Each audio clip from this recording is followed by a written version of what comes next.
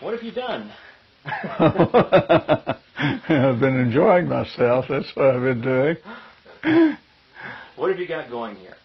Oh, we have an energy device that takes electrons that are available just about everywhere and converts them into useful energy. Okay. Now, how do you do that? Well, once you move them, ambient would be the background, and once you move energy away from, or energy source away from the background, like moving water up a hill, it will always come down. Mm-hmm. And in the case of electrons, if you excite them, or the level of excitement is above the ambient or background, you have useful energy. Well, how did you come up with this conclusion? Well, when I realized that it was the movement of the electrons or the acceleration that was the principal source of the energy, then I had to develop a way to capture it or transfer it into a more useful source. Okay. Well, what was your intention by doing this? What were you trying to do? By doing it, what was my intention? Basically, I had heard that it couldn't be done, and all the experts told me that, and that didn't ring very true to me, so I decided I would see if what they were saying was actually true.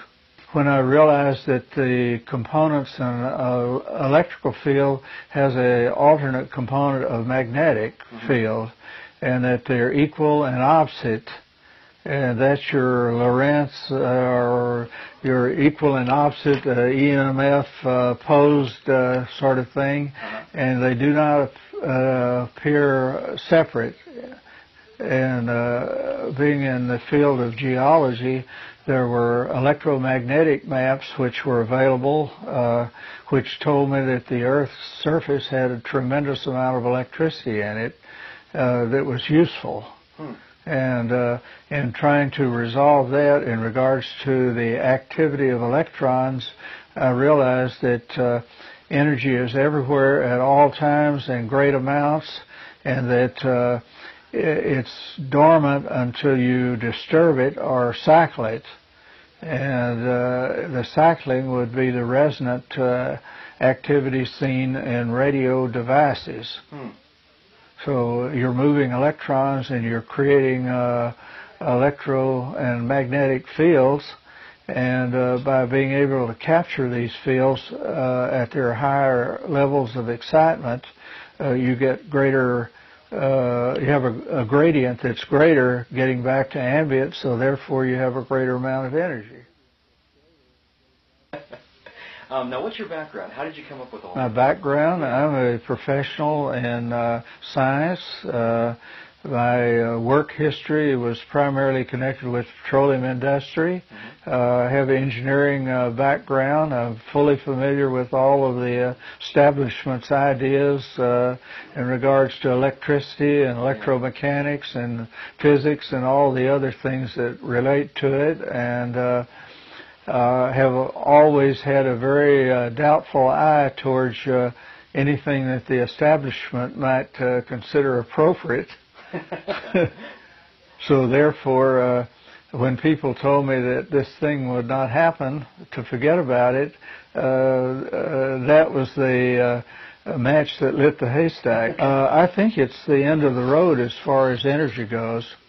I think that if there are any other developments, this one is benign as far as the environment is concerned. It's very cost effective.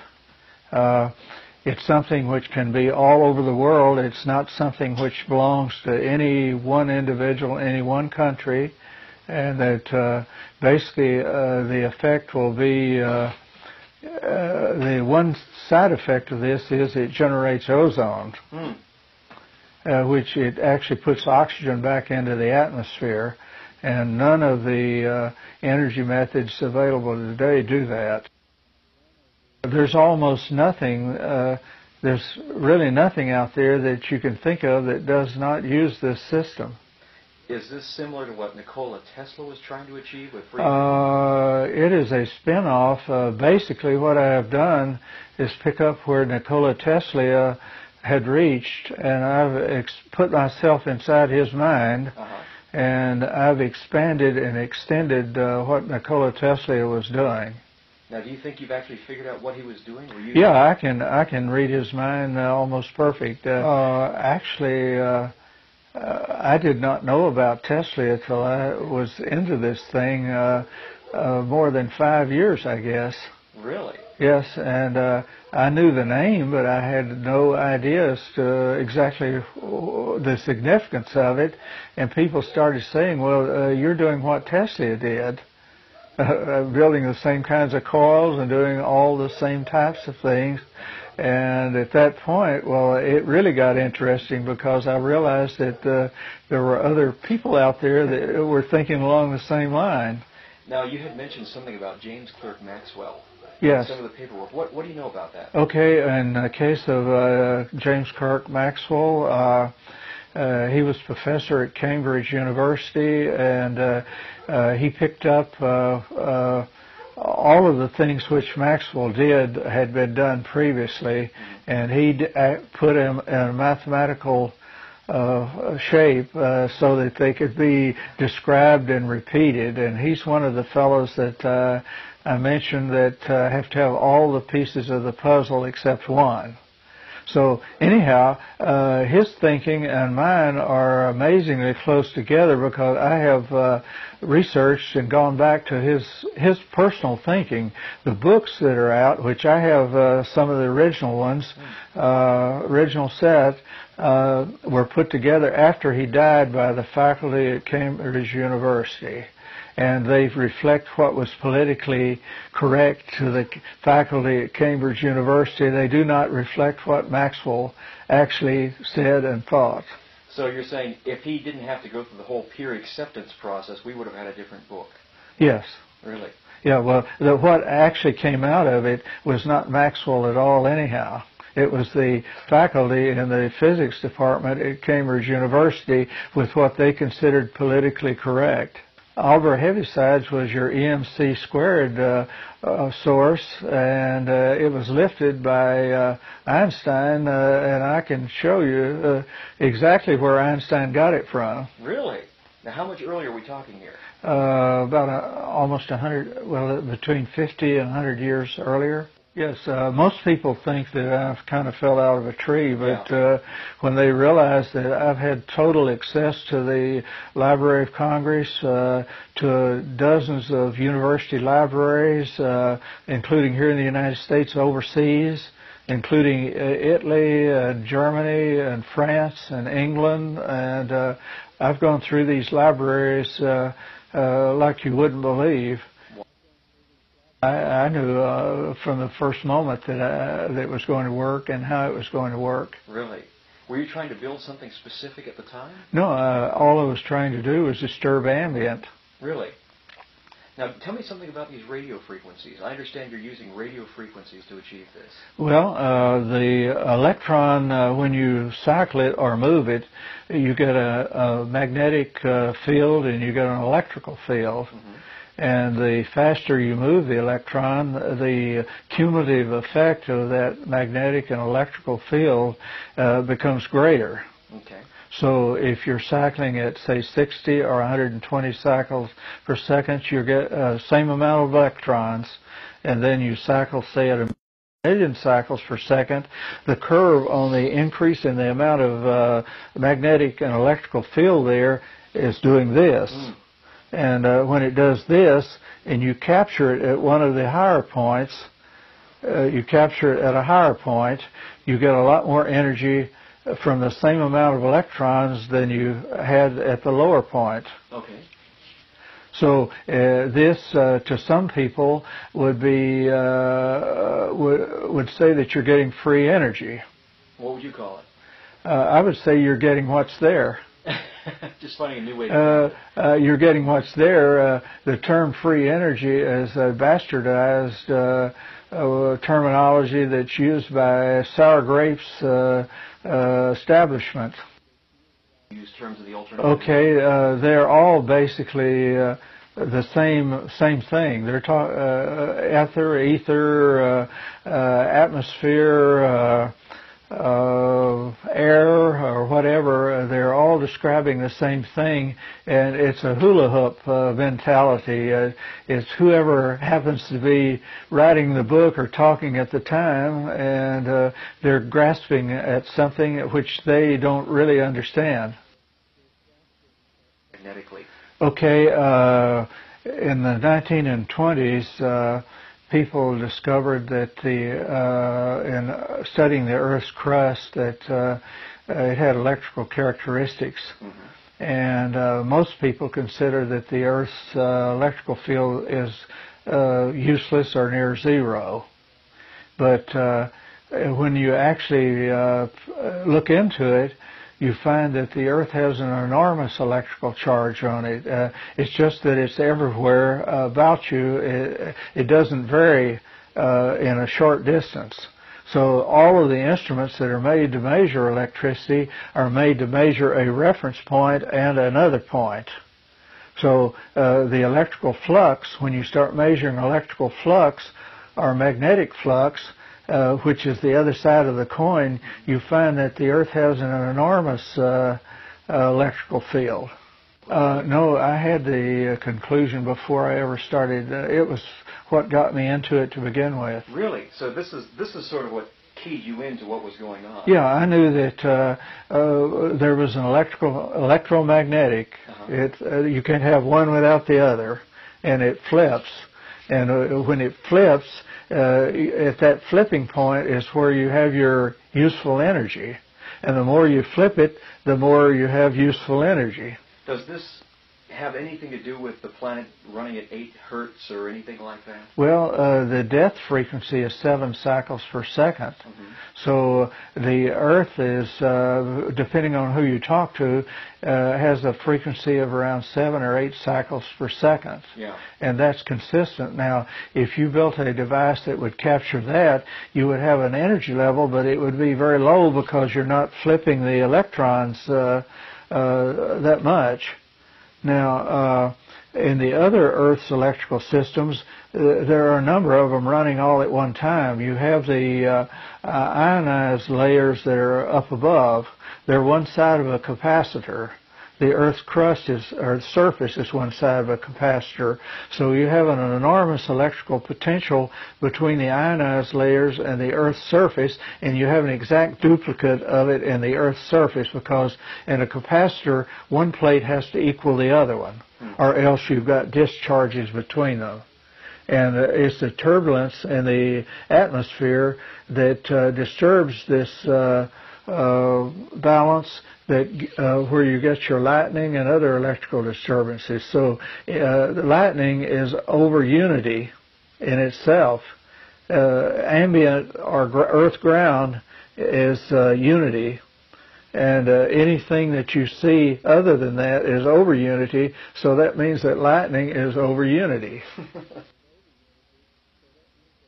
Okay, everything in nature. And everything in nature is, of course, simple.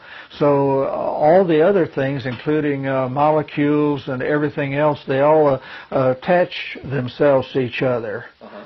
So in the case of electrons, it's unreal to believe that a single electron will be floating out here without interacting with something else. Mm-hmm. So as it turns out, there's good evidence that some electrons have more negative charge than others, and that by being more negative or less negative, that's the same as being plus or minus. So therefore, the electron with a weaker charge will attract one with a stronger charge, and they will be orbiting in each other, and they're relatively easy to pull apart. So the electrical and magnetic charge of the electron, of course, when you spin them right, you get a magnetic field. When you spin them left, you get an electrical field. Okay. So when they spin apart, you're getting a benefit of both of those, and then whenever they come spinning back together, you're getting the volts and the magnetic field coupling again, which means your amps times volts equal watts, or you've got useful energy. Well, actually, this thing remakes the entire world of energy. It's a very simple supposition, and when put in force, it creates a world in which there's no pollution. It creates a world in which there are no not-haves. Mm-hmm. All of the political systems are on equal standing, so you don't have a reason for war. So that saves a lot of lives. And it also puts ozone back, or oxygen back into a useful form, which also will save a lot of lives. Okay, this is the state of Colorado. Okay. And the colors on the map represent levels of electromagnetic energy. Okay. And you can see there's quite a diversity.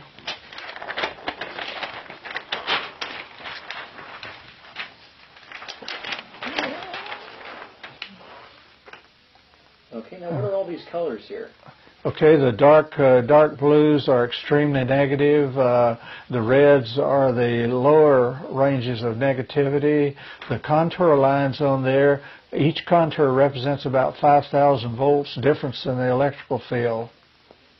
So what would this be used for normally? Why would somebody take a These were originally used by the United States government in looking for radioactive materials during the Cold War. Now, how did you come up with the idea of looking for these? Well, they have been used for locating oil and gas deposits since 1920. Okay. They've been used since 1920 for locating oil and gas deposits. Okay, now, why do you use them? What are you looking for with these maps? Why would I normally use them? Yeah, I mean, what would you be looking for? Basically, about 10 years ago, I had reached a level in the petroleum industry where my salary was too much, and I had too much experience, and the people that were in the company all had less, and they felt uncomfortable around me. So suddenly one day I found myself without a job. This has to do with the frequencies which things move at whenever you get into resonant energy. Resonant just simply means that you're flipping the electrons. And this is the electromagnetic chart that was worked up by Westinghouse, and can be purchased through the Edmunds Scientific for $11 in case you want to buy one. So this is or the Exploratorium out in San Francisco, which is they're the people that had it put together by Westinghouse. Now, what does this have to do with your technology? It shows the cycling or the frequency, radio frequency. It starts at say 0 cycles per second and moves up through the various frequencies into the gigahertz, and then it goes on even beyond that. So Farnsworth, for example, was the person who actually invented the television tube that we have today, and he did that in the process of working with the exact same type of thing which I'm working with. He had to build the television tube itself is an over-unity device. Is it? Yeah, it's an offshoot of a dynode and a number of other things. And a dynode basically is where you have in a radio tube a cathode, which is the input side, and you have an anode, which the electrons move from the cathode to the anode. Okay, in the case of the dynode, you have alternate anodes in here, which this thing is bouncing off of, And if you have a certain type of material on these anodes, one electron leaving here and bouncing to this one knocks, say, 50,000 electrons loose, which bounce to the next stage, which knocks 5 million electrons loose, which goes to the next stage, which knocks 50 million electrons loose, and then the anode here collects them, and you have 50 million times the amount of electrons active here that you had here. So you have gained 50 million times what you started out with. So it's some kind of multiplier. It's a multiplier, and it was renamed by Farnsworth, called a multipactor. And basically he was using like a radio emitting substance here. Mm-hmm. You have this same thing in a light detector in cameras and other things, which open and close the shutter based on the ambient light. Mm-hmm. A small amount of light hits a cathode, which knocks some electrons loose. Mm-hmm. And they start bouncing through the dynode system, and they end up being enough electricity to operate the shutter in your camera. So you have an enormous amount of output compared to the input. Interesting. Is there anything else you'd like to say about this? Well, the same thing applies in changing frequencies here. The same amount of electricity inserted at a lower level raised to a higher frequency will disturb more of the electro and the magnetic field, which at that point you capture, and you have a huge gain over what you put in. Fantastic. Okay, well, so that does fall right into what you're talking about. So you have not violated any laws of physics, but you have an enormous amount of energy that you did not have to begin with. What do you call it when you capture this wavelength? Do you have a name for it? When you capture it? Yeah, like obviously. Well, you can temporarily store it in capacitors, batteries, coils, or various other systems temporarily, and then you can convert it to some other system that is useful to the device which you need to power. So the energy just doesn't tear around wildly? No, it's not just running all over the place. Yeah. Sometimes it gets loose in the form of sparks or spacks or whatever. Is this over here? The devices which I have invented, which there are a number of them, they all actually accelerate electrons. Okay. They're electron accelerators, and one of the outcomes I might mention of the multipactor thing which Farnsworth had, which is a over-unity device without question, is the magnetron in your microwave oven. Okay. So all patents are related to magnetrons, multipactors, dinodes, and all related patents are over-unity patents. Fantastic. And there's no way to deny it. If the person has any, even slight degree of intellect, they will know immediately that that's the case. So this has been sitting in front of us the whole time? Yeah, it's been here since 1920s and 30s in grand form. Before we go to the other devices, this is a component which shows up on some of the devices.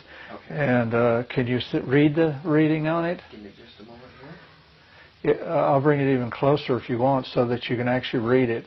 The reason I want you to read it is because calculate the input which the manufacturer specifies. Okay, go ahead. And then calculate the output which the manufacturer puts on there for that same amount of voltage. And you'll see immediately that this thing is putting out more energy than it was put into it. So the manufacturer actually states the input and the output, and it's on the label, and they have tested it, or they would not have put it on there. So it exists. Here's an over-unity device looking right at you. Okay. And there are a lot of them that are that way if you bother to calculate the input and the output. Great. Okay. What is this? Okay, this is one of many devices which I have built. I would say one of several hundred. Uh-huh. And this is one of the sort of intermediate ones. Okay. And technology present here is largely 1800s. Uh-huh. And well, what is this here? What is the device? Yeah, what do you got here? It's a resonant electrical energy generator. Well, what does it do? Basically what I do, I take a low voltage, 12 volts at about 7 amp hours from a battery, and I run it through the device. The first thing I do, in order, the high voltage module here has to run off 120 volts. So since I'm intending to use a 12-volt battery, I have to bring the voltage up to so that the high voltage module can run. Okay.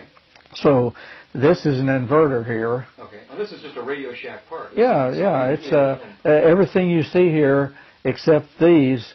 Most anyone could get, and these.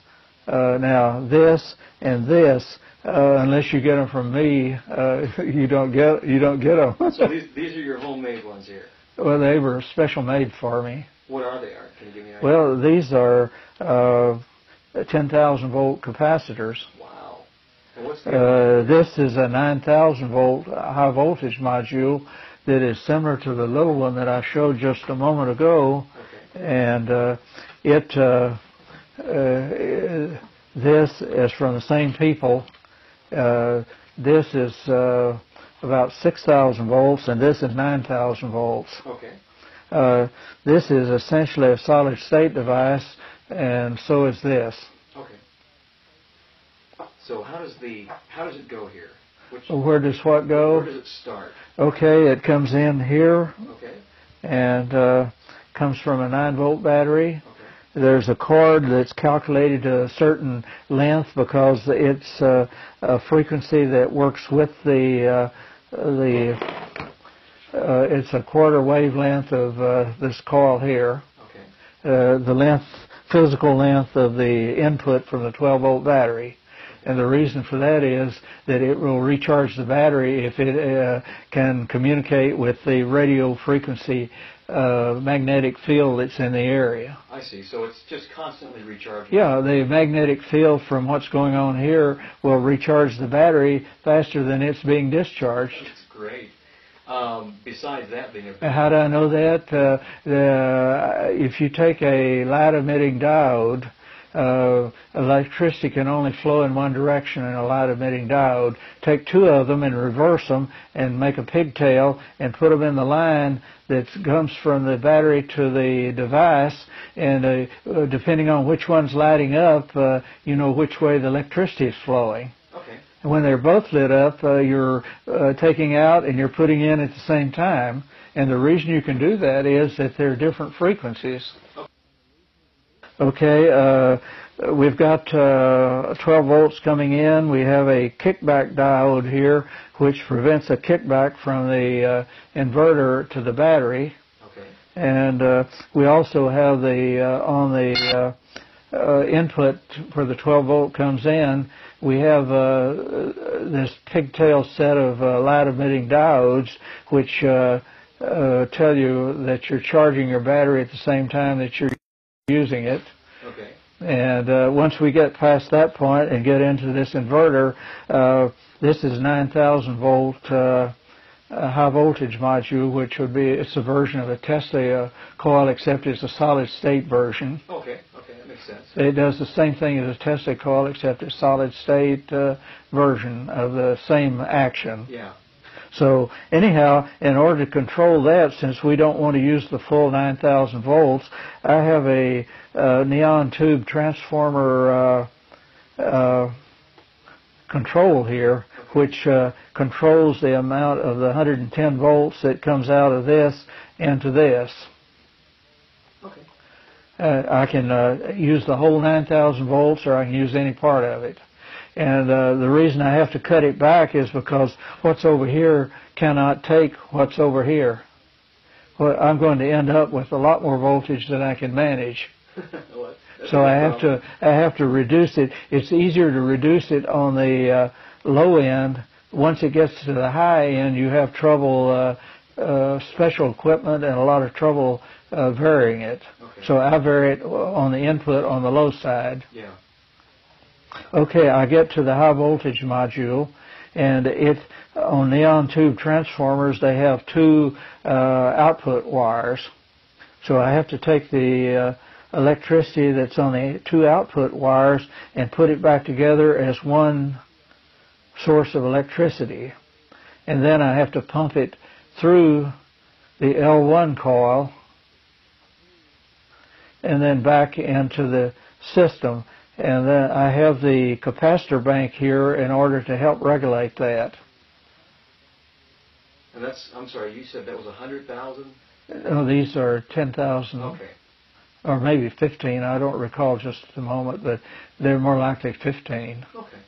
But they were done special order by Cornell Dubier for me, and they were free. Well, that's nice. Because most of the companies like that have a department where they will make up samples for you if you're doing research and development, and you need something which they don't have in the catalog.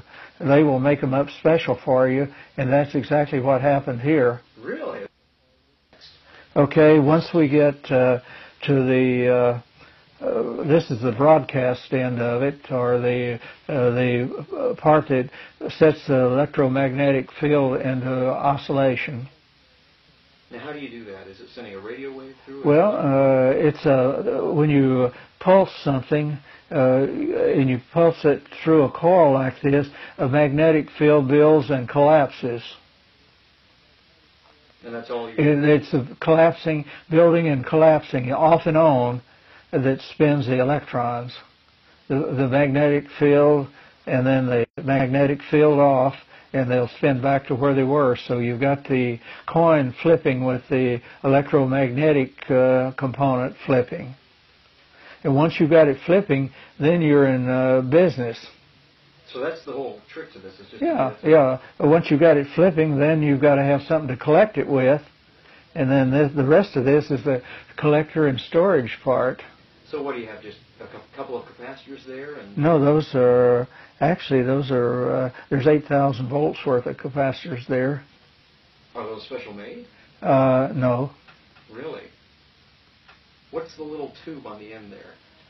Which one? So the little yellow... the yellow one? Yeah. Okay. That has a double meaning. In this case, it has no meaning because I've already charging the battery from over here. Oh, was that used to... But the energy coming from here before it goes out to the transformer is passing through this one, and that's building a magnetic field. This one is not connected to this one in any way except through a magnetic field. So this becomes a generator of electricity, and you can charge batteries from that. That's great. That's a great system. How much energy would you say this little system could produce? This one? What's the output on it? Yeah. It's about 16 kVA. Great.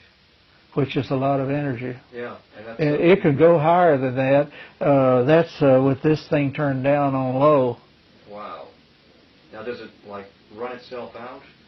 No, there's nothing here to wear out. Wow. So there's no... the capacitors are self-healing. So this is it. You've got a closed-loop system that charges itself and kicks off enough energy to... once it's going, it's on its own. No, this is sort of an intermediate model. Yeah. And there's a larger one sitting over here, a more commercial type. This one actually, the one in the suitcase calculates out at about, I put in the book a little article I gave you, I think it was 27 kVA. No kidding. It's about half the size of this. Wow.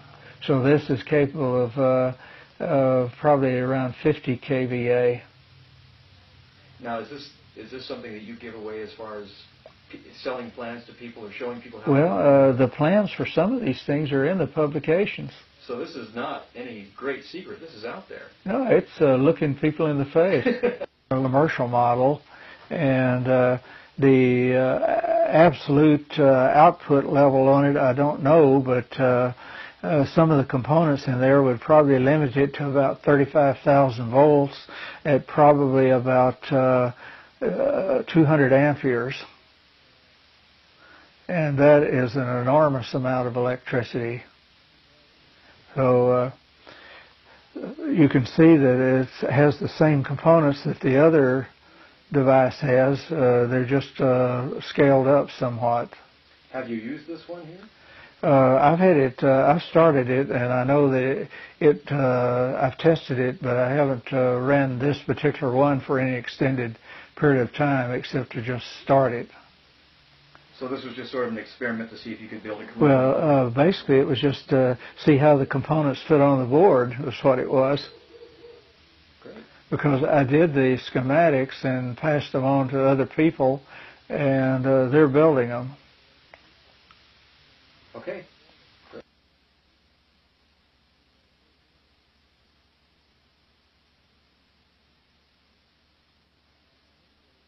Use that on this device? Actually, I'm going to show you how to make a simple one. Okay, great. Most of the things that are in my devices which I demonstrate were put there because people expect to see them, not because they need to be there. Okay. Okay, so this device, which I had turned upside down. Okay. Great. Is the high voltage module here. So we come out and we need a L1 coil here. That's going to be our L1 or our input coil, and we're going to run this. Since this is alternating current, it's neither plus or minus. It's going to be what it's going to be doing is coming over here and into here and coming back just like that. So we've got our high voltage device, and we've got an L1 coil, and it's all working just fine. At this point, it's running at 35,000 cycles per second.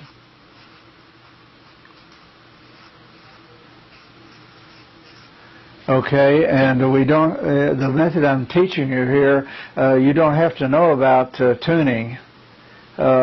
The fact that the length of the wires that go on this coil here are basically irrelevant because it's being pumped by the high voltage device here, and that's going to set the frequency. The length of the wires are not going to have anything to do with it.